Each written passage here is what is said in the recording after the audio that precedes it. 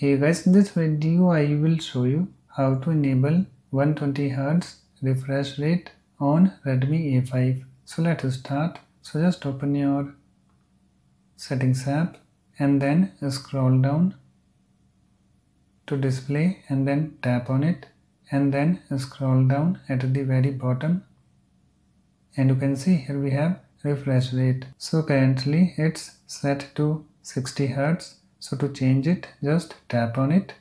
And on this screen, you can see here we have two options, 60 Hz and 120 Hz. So we have to select 120 Hz. So to select it, just tap on it. Let me tap on it. You can see it's now selected. So when we select 120 Hz, we have this message. Let's read it. Refresh rate will be adjusted automatically based on the content displayed. And now if I go back and come to refresh rate, you can see it is set to 120 Hz. So that's it, 120 Hz refresh rate is now enabled on Redmi A5. So that's it. Please like, comment and subscribe for more videos.